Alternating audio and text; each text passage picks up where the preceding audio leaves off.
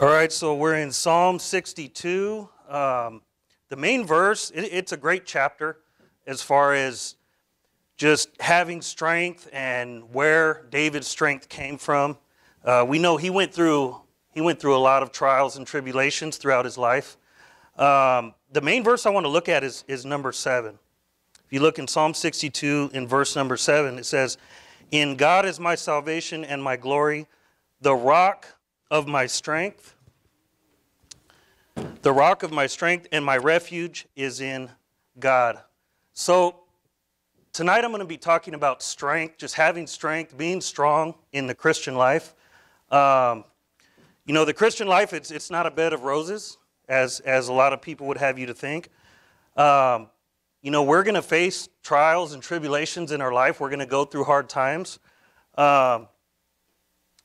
We need to have the strength to be able to get through those things. Today, there's an agenda to create a weak-minded and effeminate man today, and we ought not to be that way as Christians.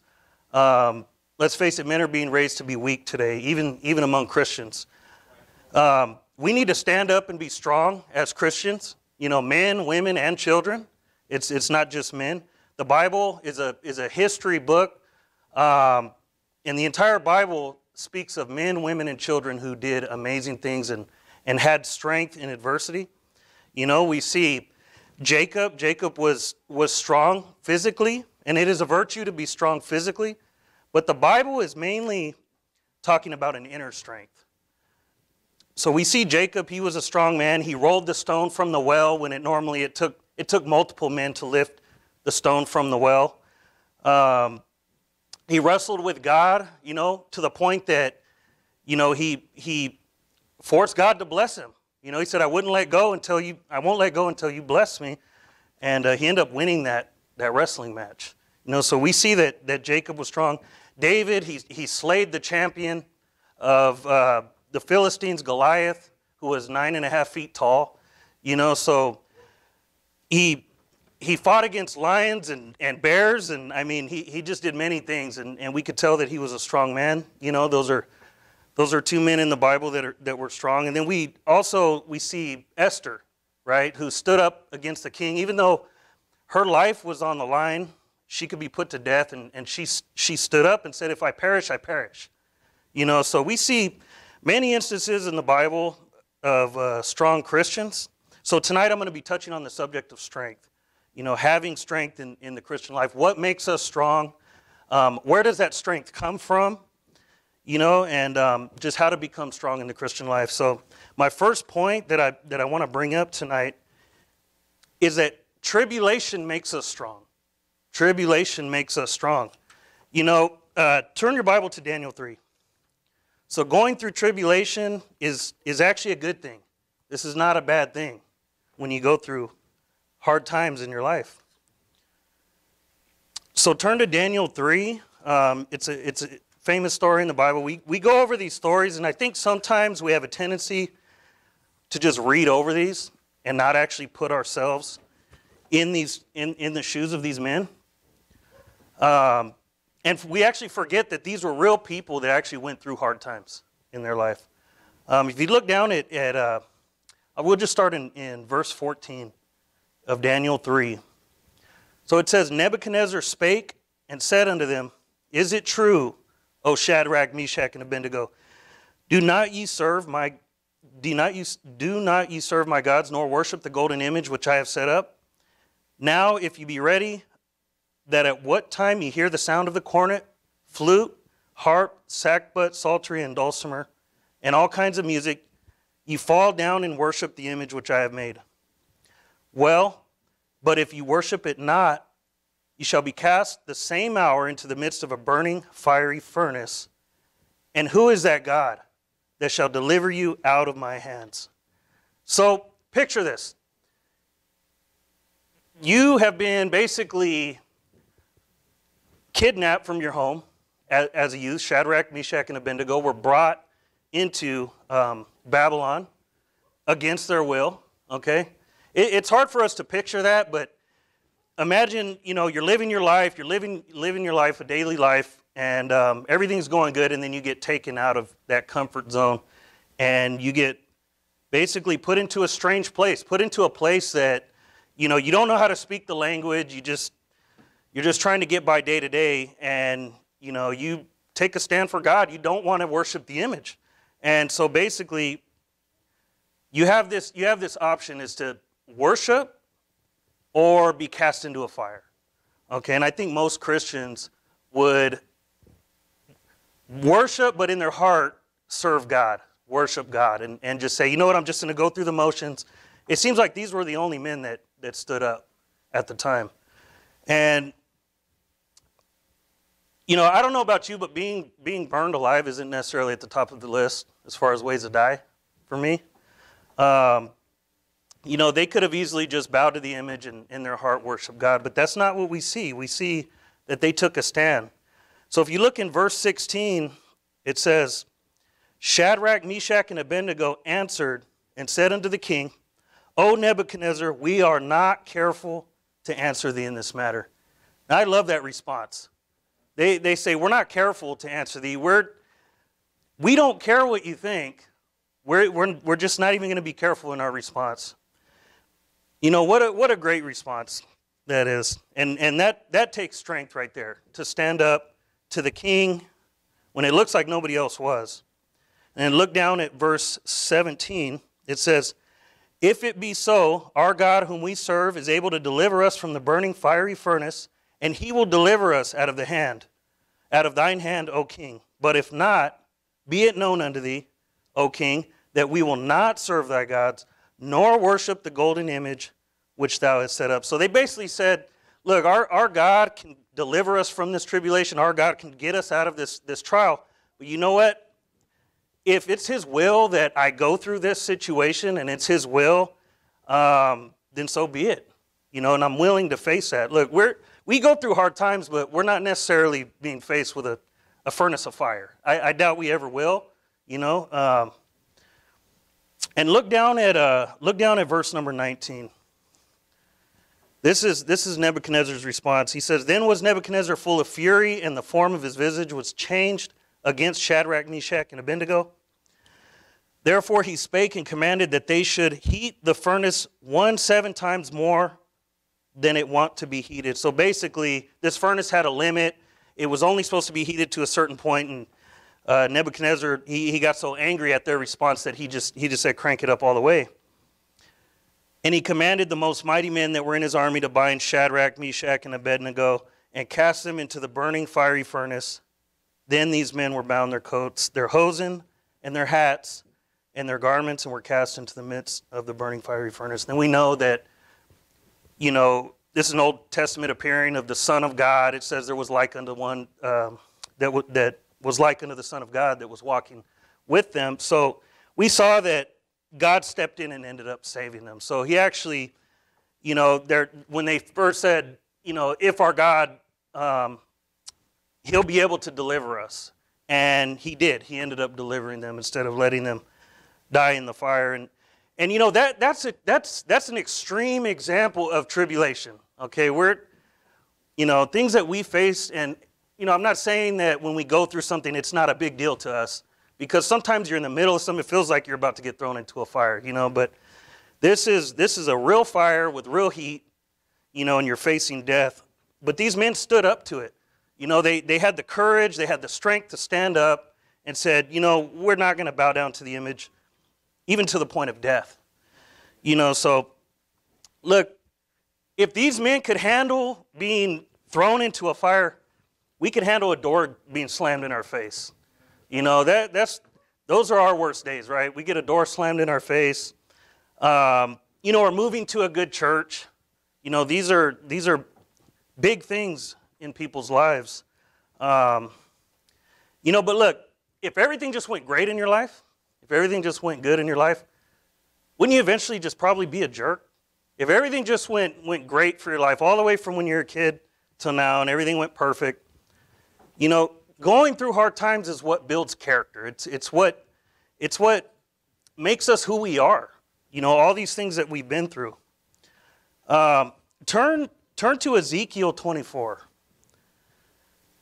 Hard times, it's tribulation in our life. It's not a bad thing. It's not a bad thing.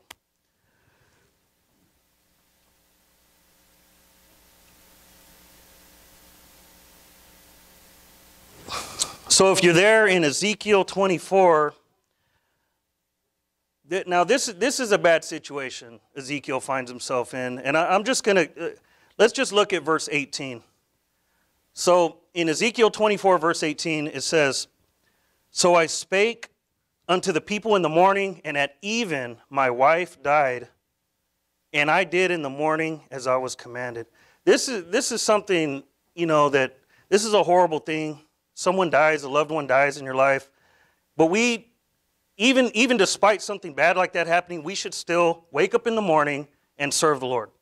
Wake up in the morning and do as we're commanded. And we can treat even small problems this way. We go through something, we still got tomorrow. We still got another day to renew our strength and build ourselves back up. He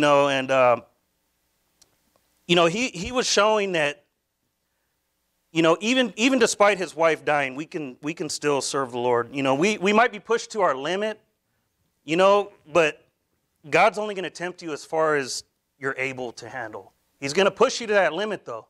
If you think about it, when you get strong, when you're lifting weights, you want to increase the weight each time. You want to put a little more weight on each time. It's the same thing with going through something hard. To get strong, you got to push it to that limit, and God's going to push you to that limit, but it's for your own good. It's to make you stronger in the long run. And sometimes we're going through stuff, and it's just like, man, I don't know, I can't handle it. But the Bible says that God won't push you past that limit that you're able to handle. In 1 Corinthians 10:13, it says, "There hath no temptation taken you, but such as is to common to man. But God is faithful, who will not suffer you to be tempted above ye are able, but will with temptation also make a way to escape, that you may be able to bear it." And tempted, it just means to be tried. So he's not going to try you above that you're able to handle. And sometimes you think, man, well, he must think I could handle a lot. But it's good. It's good. Tribulation is good. It makes us strong. They're blessings. They're blessings in our life. Paul rejoiced when he went through hard times. Deuteronomy 4 says, "When thou art in tribulation, and all these things are come upon thee, even in the latter days, if thou turn to the Lord thy God, and shall be obedient unto his voice, for the Lord thy God is a merciful God. He will not forsake thee, neither destroy thee, nor forget the covenant of thy fathers, which he sware unto them." So going through tribulation is good. It builds us up. It is a tool that God uses to strengthen us. How else is he going to strengthen us?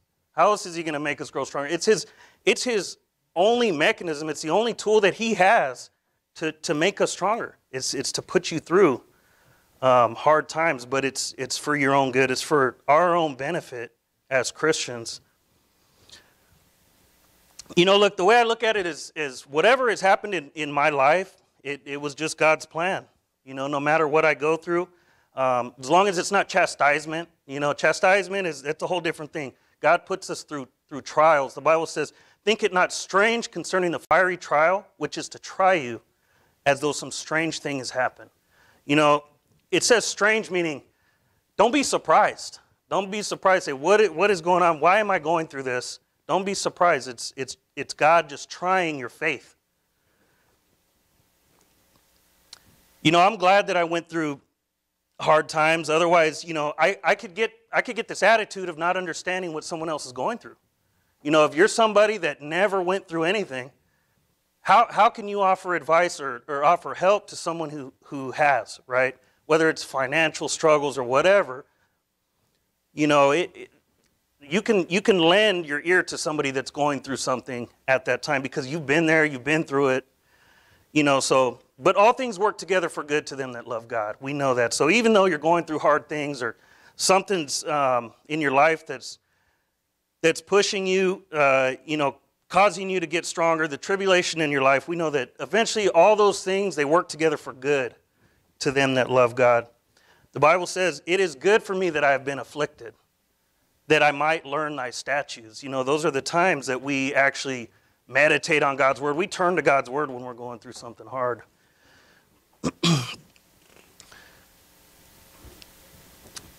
You know, and the tribulation also, it also causes patience, right? Because you're forced to wait on God.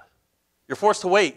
Sometimes you're going through something and you ask God, Lord, deliver me out of this. Lord, help me. And you might not get the answer right away. He might just be causing you to wait. That way, you know, your patience can be tried. And you end up getting patience through that. You know, and you probably ask, you know, why do I have to go through hard times? You know, why does God give us tribulation? But really, it's his way of strengthening you. It's his way of causing you to become stronger in the Christian life. Let's take another look at a story of tribulation in the Bible. Turn to Genesis 38. Genesis 38. And this is the story of Joseph. You know, when his brothers got jealous of him because he had a colorful coat and Jacob was favoring him. He kind of had favor on him, and the brothers got jealous and they end up selling him into slavery. But let's take a look at the story. Genesis 38 in verse number 3. Genesis 38 in verse number 3. So we know the story. I'll just kind of give a backstory on it real quick. Joseph, basically his brothers were jealous of him because the father favored him, and they plotted to kill him. But one of the brothers said, "No, let's just sell him into slavery. Let's make some money off of him." And so they sold him to the Egyptians, and and then he ended up being in Potiphar's house and going into prison and all that. But in Genesis 38:3, it says, "And his master saw that the Lord was with him, and the Lord made all that he did to prosper in his hand. And Joseph found grace in his sight, and he served him and made him overseer over his house and all that he had put into his hand." So despite being sold into slavery, despite, all the hard times that he went through, the Lord was with him during those hard times, and then the Lord also made him to prosper in those hard times. And so, even when we're going through something, just remember the Lord's with you. He's there. He's going to see you through this, and you're going to find grace in his sight, and he's going to cause you to prosper even in the midst of tribulation or a hard time. And then, of course, we see more of Joseph's life and just more hard times, more tribulation. He was even falsely accused of lying with Potiphar's wife and cast into prison, but he kept pushing, he kept trusting in God, and just kept keeping the commandments and having faith that God would keep his life. And talk about nothing going right in your life. You know what I mean? You get sold into slavery, you get falsely accused, you end up in prison. But look in verse 21, Genesis 38. It says, "But the Lord was with Joseph and showed him mercy and gave him favor in the sight of the keeper of the prison. And the keeper of the prison committed Joseph's hand all the prisoners that were in the prison. And whatsoever they did there, he was the doer of it. The keeper of the prison looked not to anything that was under his hand, because the Lord was with him, and that which he did, the Lord made it to prosper." So it seems like no matter where Joseph is, no matter what's happening to him, the Lord's with him and the Lord's keeping him. So it could just be very encouraging, this story right here. I believe it's a very encouraging story for when we're going through something. I doubt we're going to go through what he went through, but the main point of the story is that the Lord kept him in his hand the whole time. The Lord was with him the whole time. And then we see the famous verse in Genesis 50:20. You don't have to turn there. I'll just read it for you. It says, "But as for you," it's Joseph talking to his brothers after they reunite. He says, "But as for you, you thought evil against me, but God meant it unto good, to bring to pass as it is this day, to save much people alive." So when you're going through tribulation, when you're going through hard times, just remember, the Lord can use those bad times for good, right? All things work together for good to them that love God. So no matter what we go through, we can just realize that, God can cause that bad situation to turn into a good situation. The Lord has our lives in his hands. He holds our lives in his hands. And he can blow on it like dust, and our whole life can just fall apart. But he also has the power to turn a bad situation into a good situation. So tribulation is a good thing. Going through tribulation, it's not a bad thing. We feel like it is at the time, but we need to realize the greater scheme of things that, it's good that I've been afflicted, and we have to loosen our grip of the things of this world anyways. If you hold on too tightly and things don't work out, it could cause you to stumble or fall. We need to loosen our grip on the things of this world and realize that, it's in God's hands. They could take my house, they could take my cars, they could take my money. I'm still going to serve the Lord. And, those things don't make me happy anyways, right? I'm not serving the Lord on the count of those things. Happiness doesn't come from the circumstantial situation you find yourself in. That's not what happiness comes from. It's not dictated by what's going on around you. Happiness is an inner sufficiency. It's just having peace, knowing that God can take you through any situation that you find yourself in. If your happiness is wrapped up in a someone, then you're only as happy as long as that person is there. If your happiness is wrapped up in a something, well, the Bible says that all these things shall pass away. So we need to realize that going through tribulation is good for us, and we ought to be content, and we don't have control over the outside, we have control over the inside, and turn to Philippians 4. We know someone that went through tribulation, Paul, right? Paul went through a lot of tribulation. He went through hard times. But I find it interesting that not one time in the Bible do you hear Paul complaining about the prison he was in. He doesn't tell you how cold it was. He doesn't tell you what the food was like. He never talks about those things. He never complained. Philippians 4:11. If you look down at verse number 11. The Bible says, "Not that I speak in respect of want, for I have learned in whatsoever state I am, therewith to be content. I know both how to be abased and I know how to abound. Everywhere and in all things I am instructed both to be full and to be hungry, both to abound, to suffer need. I can do all things through Christ, which strengtheneth me." So Paul was content. We know everything he went through. But being in prison, he never complained about it. He was content. It didn't matter if you put him in prison. It didn't matter if he was doing great or not. He was still being strengthened through the Lord. That last verse, he says, "I can do all things through Christ, which strengtheneth me," right? So the tribulation, when we're at our weakest, that's when we can be made strong. You know what I mean? And so 2 Corinthians 12 says, "Therefore I take pleasure in infirmities, in reproaches, in necessities, in persecutions, in distress for Christ's sake, for when I am weak, then am I strong." So when you're at your lowest, it tends to be that you bounce back and you're stronger than ever. When you're at your lowest, when you're going through something hard and you make it through that situation, you come out of it stronger. The Bible talks about being tried in a fiery furnace, and when you come out, you're as pure as gold, So these situations make us better. They make us stronger. Tribulation is a good thing in our life. In Acts 16, if you want to turn to Acts 16, we see Paul and Silas in prison. And, they're singing and they're rejoicing. They got thrown in prison. They're singing and they're rejoicing. I don't know many people that would do that today. But it just shows their mindset, right? They're being persecuted for God and they're happy about it. They take pleasure in the reproaches. If you look at verse 25, Acts 16, verse 25, it says, "And at midnight Paul and Silas prayed and sang praises unto God, and the prisoners heard them. And suddenly there was a great earthquake, so that the foundations of the prison were shaken, and immediately all the doors were open, and everyone's bands were loosed.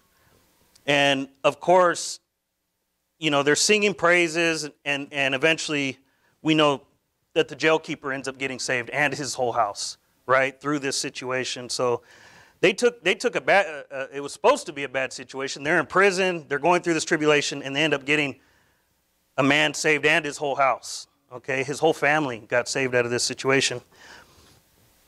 Tribulation in our lives is what makes us stronger. It makes us content. It pushes us to our limits of what we can handle, and in turn, it strengthens us. Because the next time we go through something difficult, we have the experience to look back on that situation and say, you know what, the Lord delivered me then, and He can do it now. All right, so tribulation is not a bad thing. It's actually a good thing in our life. Rejoice when you're going through it. I know that's hard, but you'll come out stronger than you were going in. My second point that I want to make tonight is being spiritually strong. Spiritually strong. Men should not be weak and effeminate. It's a virtue to be physically strong. But the Bible is constantly hammering being strong within, spiritually strong. What does it mean to be spiritually strong? Turn to Deuteronomy 31:6. Deuteronomy 31:6. The Bible says, "Be strong and of a good courage, fear not, nor be afraid of them, for the Lord thy God, He it is that doth go with thee. He will not fail thee, nor forsake thee." That's one of my favorite verses right there. But the Bible's talking about just not fearing. Don't be afraid of man. Don't be afraid of what man can do to you. We need to fear God first of all. But the Bible is saying be strong and of a good courage. The Bible's constantly telling us to be strong. We increase our strength spiritually by having faith that our lives are in the Lord's hands. And actually believing that, though. Not just, okay, we read these verses, but actually believing it. Believing that He has your life in His hands, and He knows what's best for you in the end. And He'll take care of you. And that will cause your worry and your fear and your anxiety of whatever you're going through. It'll cause it to disappear when you just leave it in His hands, and you just let go of the wheel and just leave it in His hands and continue to serve Him, right? We need spiritual strength to fend off the spiritual attacks, right? There's a spiritual war going on, whether we know it or like it. It doesn't matter, we're in it, and we need to have the spiritual strength to get through it or to just deal with it. Turn to Ephesians 6.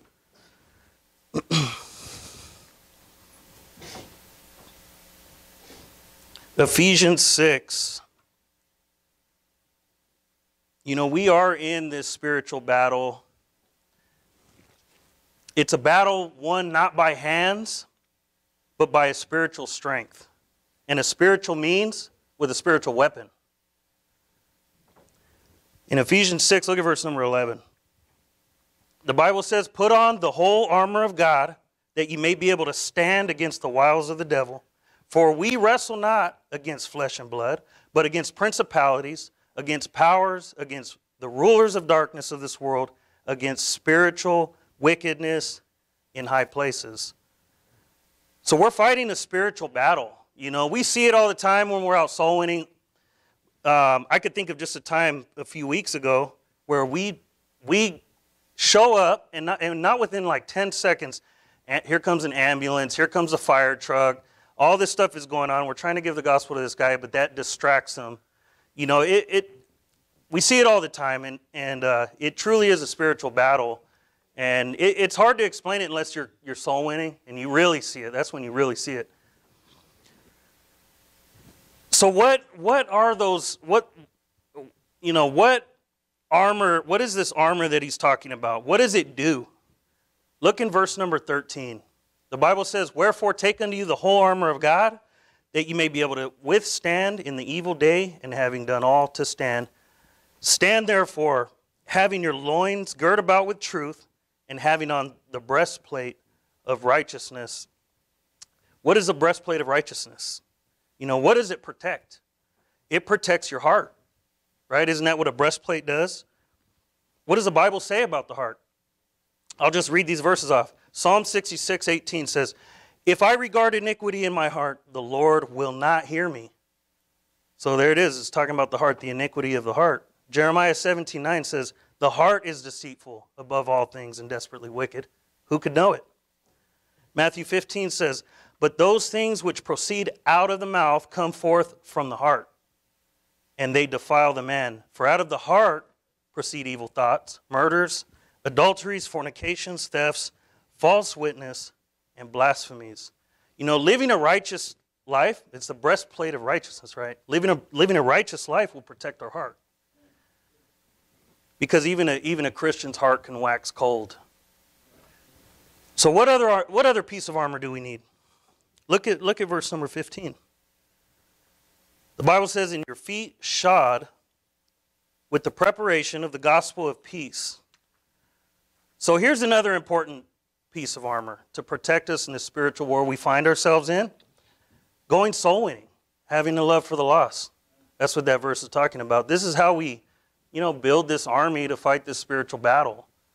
We need more soldiers. Notice how it says feet shod with the gospel of peace. What do you use your feet to do? To walk. It means go. It means go ye into all the world and preach the gospel. It doesn't say sit at home and they'll come to you. Stand on a milk crate with a megaphone. It means go, walk, take the gospel to them. So what else?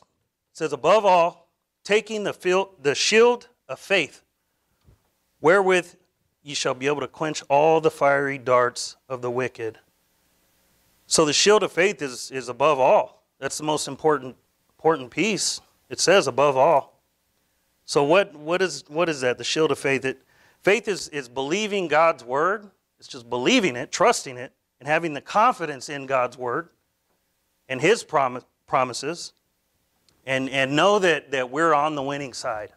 We're on the winning side. Imagine going to war knowing you're going to win. Imagine going to war knowing for sure, without a doubt in your mind, I'm going to win this. You almost would feel invincible, right? That's how we should feel. That's how we should feel. We're on the winning side. And the Bible says, and take the helmet of salvation and the sword of the Spirit, which is the Word of God. So our weapon of choice is the Word of God. It's the Bible. So if we want to be spiritually strong, we're going to need every piece of this armor.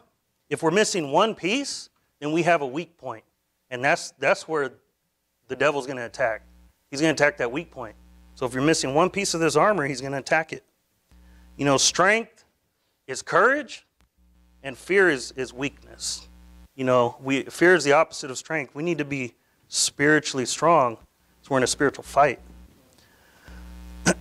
Turn to Philippians 3.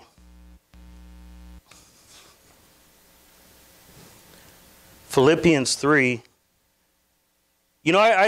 I'm glad we have Paul. I'm glad we have Paul to tell us, look, this, I've already been through it. And if I can do it, you can do it. I'm thankful for Paul. So Philippians 3, look in verse 10. The Bible says, that I may know him and the power of his resurrection and the fellowship of his sufferings, being made conformable unto his death, if by any means I might attain unto the resurrection of the dead, not as though I had already attained, either were already perfect, but I follow after, if that I may apprehend that for which also I am apprehended of Christ Jesus. And in verse 13 it says, brethren, I count not myself to have apprehended, but this one thing I do, forgetting those things which are behind, and reaching forth unto those things which are before. In verse 14, I press toward the mark of the prize of the high calling of God in Christ Jesus. So that's a great verse, and it's an encouraging verse that, look, things happen to us, but we just got to move forward. Got to just forget about it. Just don't dwell on it. Just move forward. You know, spiritual strength is the ability to take a stand for what you believe and have fellowship in the sufferings of Jesus Christ. You know, and the readiness within to be mocked and ridiculed and slandered and beaten, you know, even all the way up into death. We need to be spiritually strong to be able to handle those things, you know, and not regarding your personal shortcomings or things that have happened in your past or you know, things that you're going through now. We just got to keep moving forward at all costs. You know, if we aren't spiritually strong, how are we going to help somebody who's spiritually weak? You know, one of the brothers or sisters in Christ. Proverbs 24:5 says, "A wise man is strong, yea, a man of knowledge increaseth strength." Another aspect in the Bible that we see is we see the Spirit of the Lord coming upon men and women. You know, we see the Spirit of the Lord coming upon men. And no, the Spirit of the Lord doesn't mean you're flopping around on the ground like a fish, you know, or running around screaming or, you know, the Pentecostal stuff. You know, the Spirit of the Lord comes upon men and women in the Bible to do great things, to strengthen them, right? Go to, if you would, please turn to Isaiah 11. Isaiah 11. We're gonna take a look at the Spirit of the Lord. If we want to be spiritually strong, you know, what does that consist of? Isaiah 11, of course, this is a prophecy of the Messiah coming, eventually coming, and it's obviously talking about Jesus here. In Isaiah 11, if you're there, look down at verse number 11. Isaiah 11:11, where the Bible says, "And there shall come forth a rod out of the stem of Jesse, and a branch shall grow out of his roots. And the Spirit of the Lord shall rest upon him, the Spirit of wisdom and understanding, the Spirit of counsel and might, the Spirit of knowledge and of the fear of the Lord." So we see the Spirit of the Lord consists of wisdom, understanding, counsel, might, knowledge, and the fear of God. So wisdom is knowledge we gain from reading God's Word and applying that knowledge. That's what wisdom is. So wisdom is taking information, knowing it, and then applying it. That's what wisdom is. Understanding is the second thing we see. Understanding is being able to comprehend God's Word and having the ability to use it to make, you know, a judgment call in a situation. Counsel is being able to give advice on a particular, you know, subject or situation. It's to relay knowledge to somebody else based on biblical principles. Now, that's what counsel is. Might is another aspect of the Spirit of the Lord. It says might is having the courage to stand for what you believe, no matter what. You know, these are all things that make you stronger, right? Might, understanding, these are all going to make you spiritually stronger in the Christian life. Knowledge is of course, it's to know the instruction from God's Word. And then the last one, which is the most important one, it just says the fear of God, having the fear of God. So having the fear of God is to ultimately know that God has your life in His hands. Philippians 4:6 says, "Be careful for nothing, but in everything, by prayer and supplication with thanksgiving, let your requests be made known unto God, and the peace of God, which passeth all understanding, shall keep your hearts and minds through Christ Jesus." So, you know, having an inner peace is to be spiritually strong. A spirit that can't be shaken. A spirit that can't be moved by situations that you're going through. You know, I don't know about you guys, but I want to be used by God, you know, more than anybody who's ever lived on this earth. I'll probably never realize that ambition, but, you know, it's something that I strive. But we need to be spiritually strong to achieve great things in this Christian life. 1 John 2:14 says, "I have written unto you, fathers, because ye have known him that is from the beginning. I have written unto you, young men, because ye are strong, and the word of God abideth in you, and ye have overcome the wicked one." You know, Jesus Christ Greater is he that is in you than he that is in the world. You know, what's the worst that could happen to us? We die and go to heaven, right? We worry about these things going on in our lives, but ultimately our end is a great end. You know, no matter what happens in this life, of course we want to be successful and have, you know, and have good lives, but realize that we need to be spiritually strong to get through these things. We go through weak moments in our lives, but guess what? We've overcome the wicked one through salvation.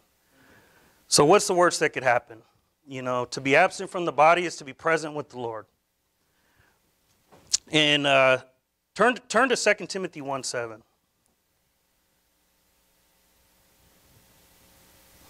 Actually, I'm sorry. Turn to Hebrews 11. I'll just read 2 Timothy 1:7. Turn to Hebrews 11. 2 Timothy 1:7 says, "For God hath not given us the spirit of fear, but of power and of love and of a sound mind." You know, the spirit, being spiritually strong is not having the spirit of fear, you know, but of power and of love and of a sound mind. Hebrews 11:32. So Hebrews 11, it's the faith chapter. You know, everybody calls it. It's the faith chapter. And these, I'm going to read 3 verses here. If you want to look down at verse 32.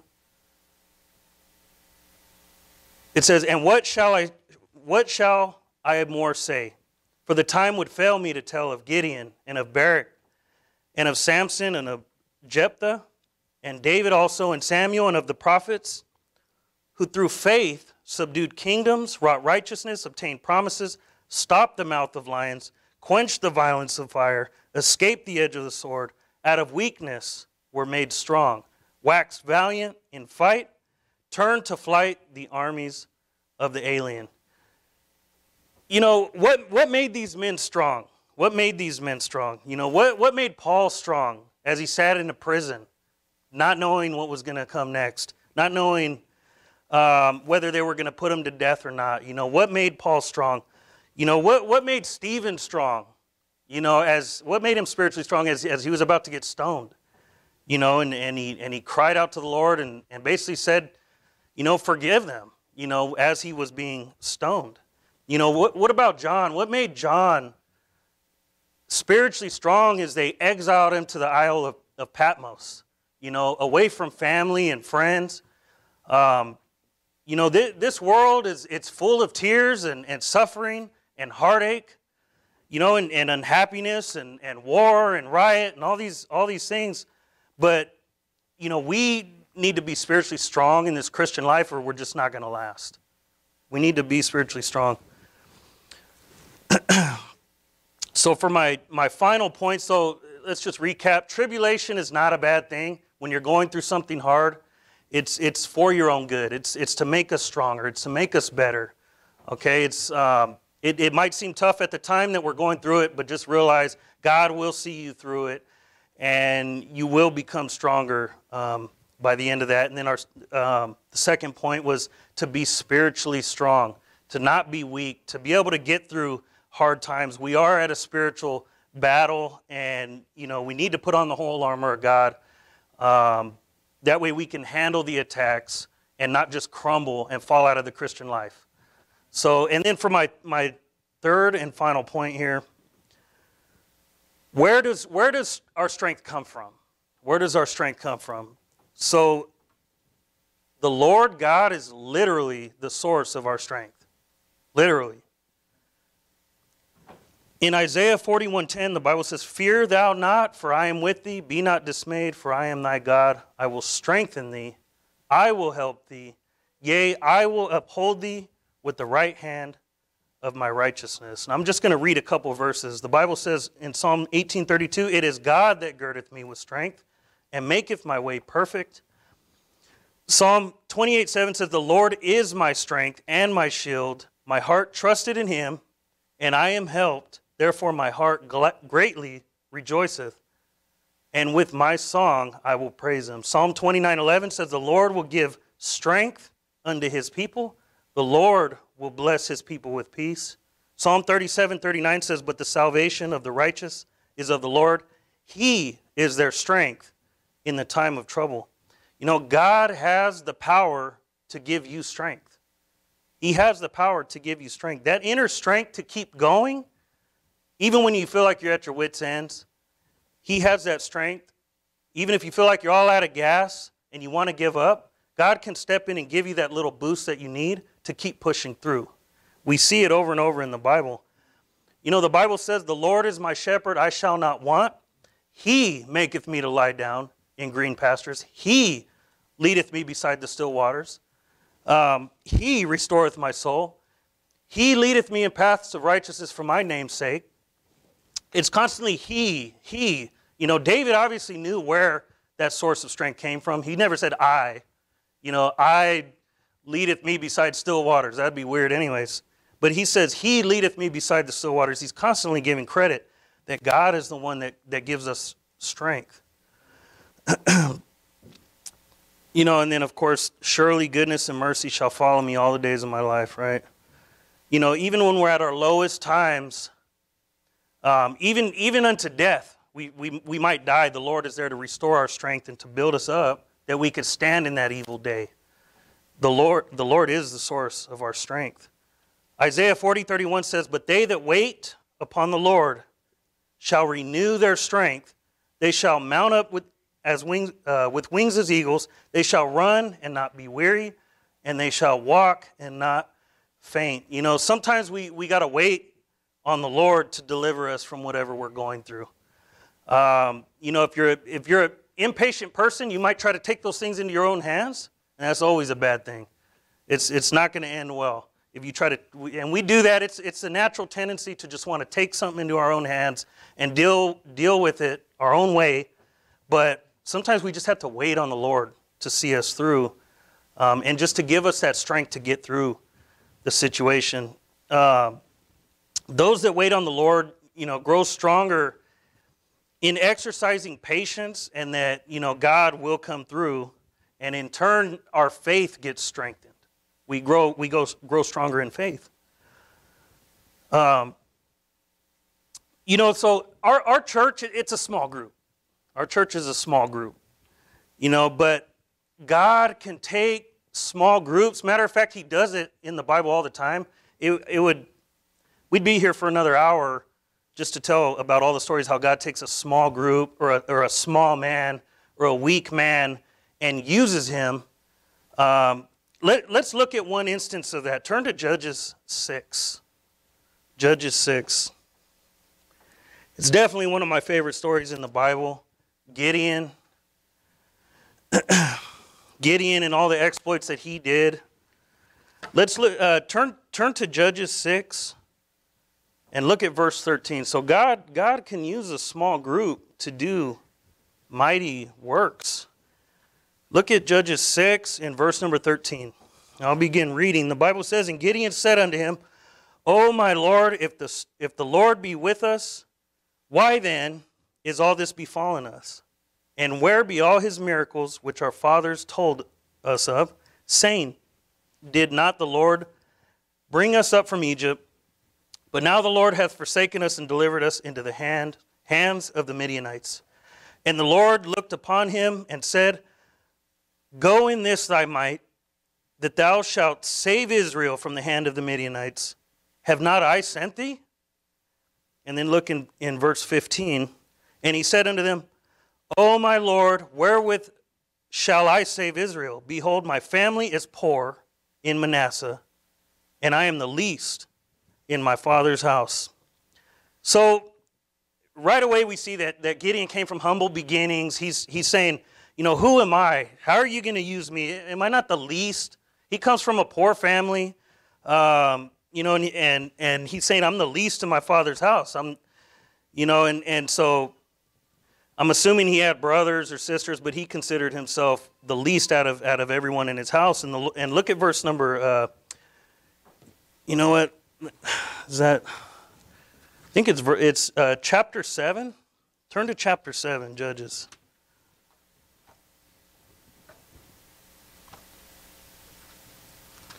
Turn there myself. I think it's Judges 7, verse 7.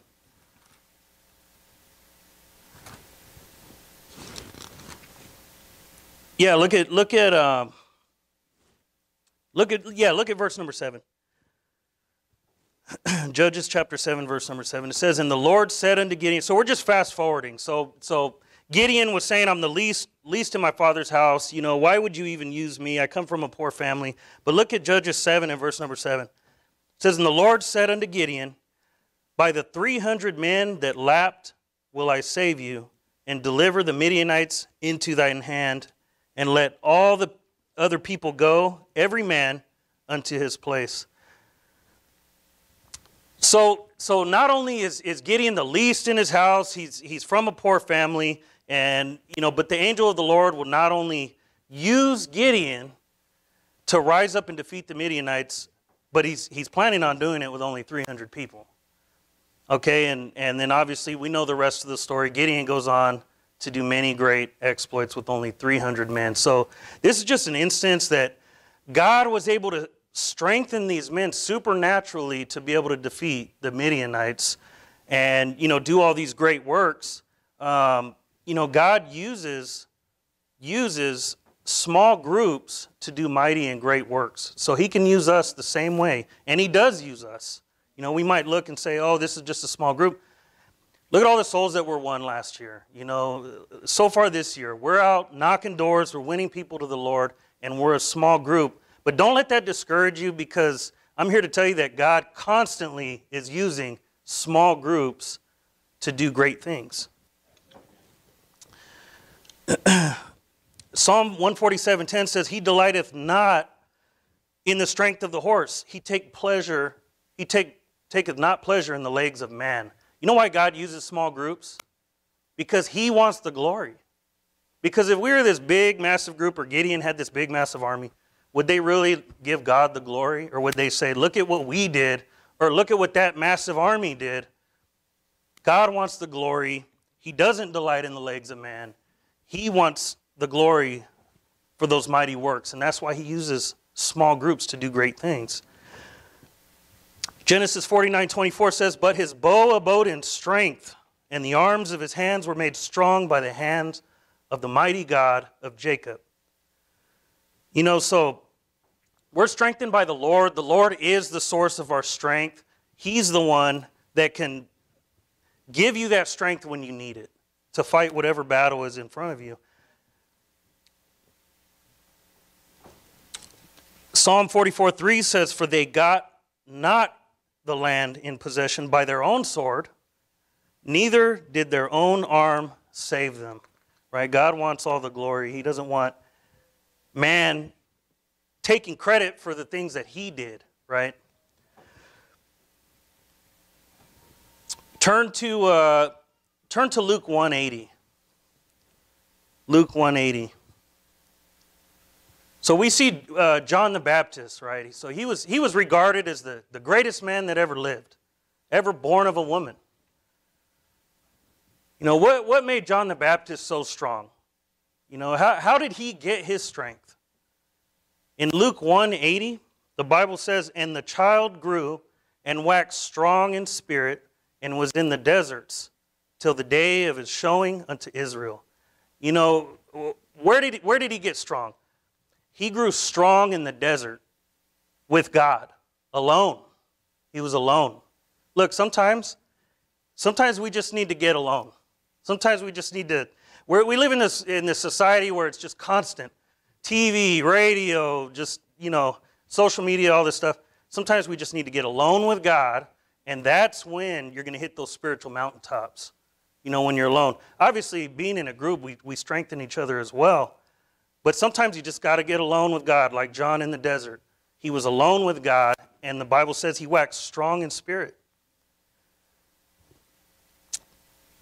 Even Jesus, Matthew 11:7, I'll just read it. The Bible says, and as they departed, Jesus began to say unto the multitude concerning John, what went ye out into the wilderness to see? A reed shaken with the wind? But what went ye out for to see? A man clothed in soft raiment? Behold, they that wear soft clothing are in kings' houses. So Jesus is describing John. He's obviously not a weak man. He's the way he's describing him is that he's kind of a rough guy. He's probably, he's out living in the wilderness. You know, he's alone with God. He's in the desert waxing strong with the Lord and gaining strength. Look, there's going to be a time in your life where you may be alone, you know, and we need to have that strength from the Lord when we're by ourselves as well. You know, obviously we strengthen each other, but there may come a day where you're alone and you need to be able to get that strength from God and realize that God will give you that strength even when you are alone. Even Jesus went away. He went up to the mountain to pray. He got away from the multitude. Matthew 14:23 says, "And when he had sent the multitudes away, he went up into a mountain apart to pray. And when the evening was come, he was there alone." So we see that even getting alone is what, you know, it will strengthen us with God. Sometimes we just got to get by ourselves, get with the Bible, get with the Word of God, get alone with it and read it by yourself sometimes. So in conclusion, we know that tribulation is not a bad thing after looking at the Bible, after looking at all these things that these men and women and children went through. We know that tribulation actually is God's mechanism to strengthen us and to build us up, and it's what he uses. So next time you find yourself going through something hard, don't get discouraged, don't get upset, just keep pushing forward, rejoice, because when you come out, you'll be stronger. And we also know that, you know, putting on the whole armor of God and being spiritually strong will help us to withstand in the Christian life and to be able to withstand the spiritual attacks that come your way. And lastly, we know where the source of our strength comes from. It comes from the Lord. And God is the one that when you feel like you're all out of gas and you just can't push forward anymore, just ask God and he'll give you that strength. He is the source of the strength. And so, in conclusion, you know, we just need to realize that this Christian life, it's like I said in the beginning, it's not a bed of roses. You know, none of the men in here preached a prosperity gospel. Paul was telling us about all the tribulations he went through. Most of this book is just tribulation. You know, and we know that tribulation worketh patience, and patience experience, and experience hope. So let's pray.